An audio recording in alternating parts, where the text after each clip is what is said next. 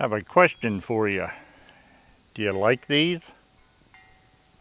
You want to keep them? Stay tuned.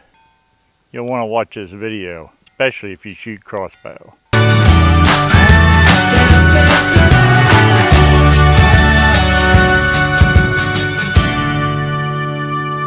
Every year, fellas end up in the emergency room to have a finger or their thumb reattached because they're hunting with a crossbow and it might not have the finger safety rail, as I call it, on the crossbow. I've seen crossbows that only have the forward grip and it goes straight up to the rail. This area up in here, you're going to lose a finger or a thumb if you get it above that rail and you fire your crossbow. Our test subject for today will be Mr. Carrot,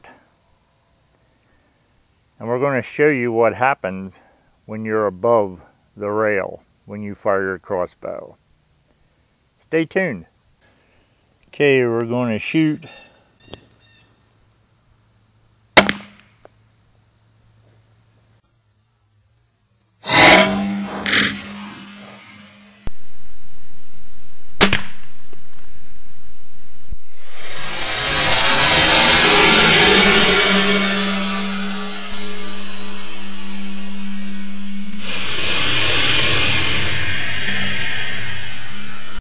Now, you sure don't want to have your finger above the rail or your thumb, because you just saw what our test subject happened to it. Keep your fingers below the rail.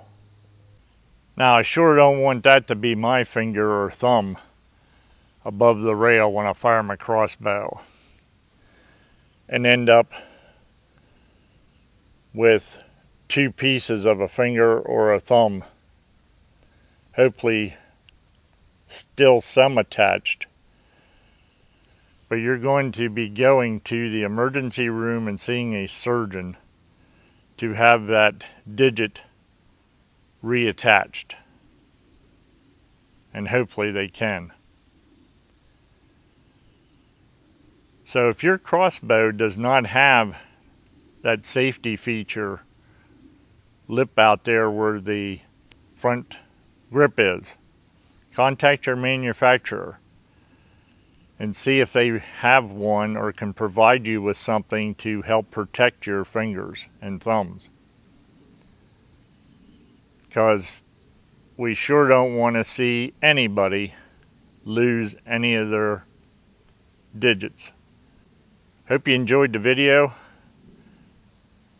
Hope it makes you safer in the upcoming hunting season, or if you're just shooting crossbow for the fun.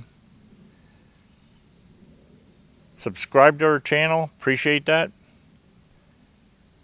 Share it with a friend. This is Steve with STO Wildlife Calls TV. Thanks for watching.